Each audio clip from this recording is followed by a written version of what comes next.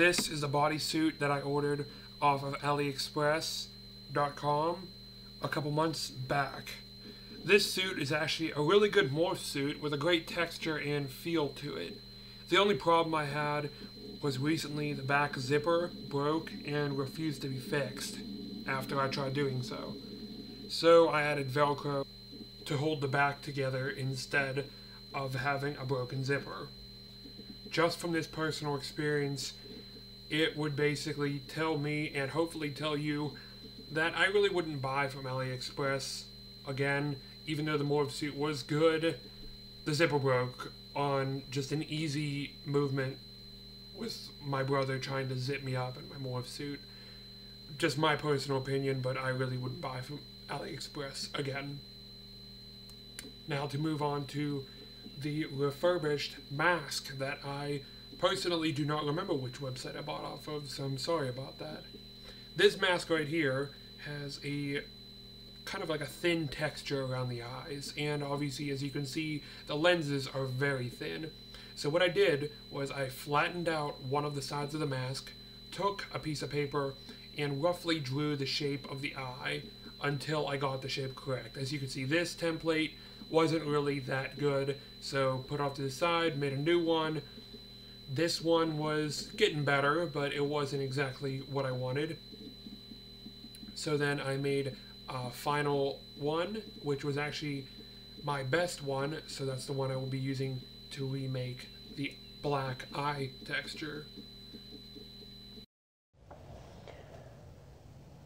I even made the template just a little bit bigger than this big one, because what I'm going to do is actually take it and fold it just a little bit like this, so you get this nice folded edge.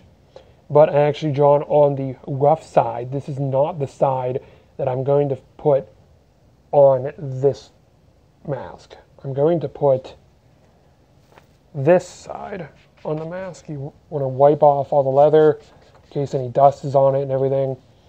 And then this side is the side that will be showing instead of this black on the mask. So I'm going to cut that out now.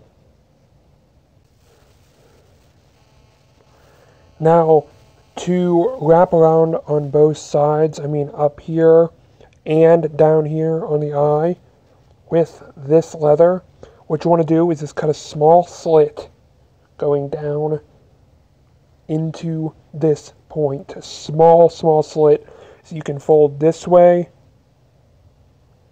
like so. You can have that edge, and then this way, like so. So it would both be folded down. After carefully using hot glue to glue down the leather patch, turn the mask inside out and use an X-Acto knife or scissor to cut out the lens.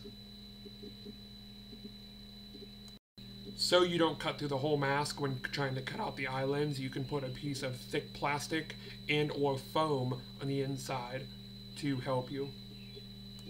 If you're worried about keeping the mask steady for whatever reason with the different layers, you can actually use safety pins if you want to. Just a quick view of the mask so far.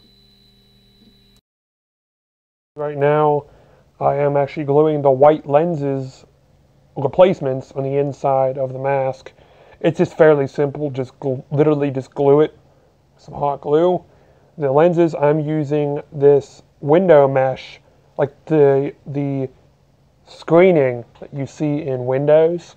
I spray painted it white, and I am double layering it by folding it over and gluing the fold down so it stays, and I'm just gluing it on the inside of the mask, and then the mask will be done.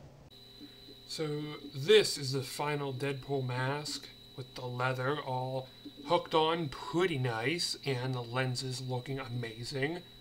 There's nothing much to it, just a normal mask with the new lenses and new black leather.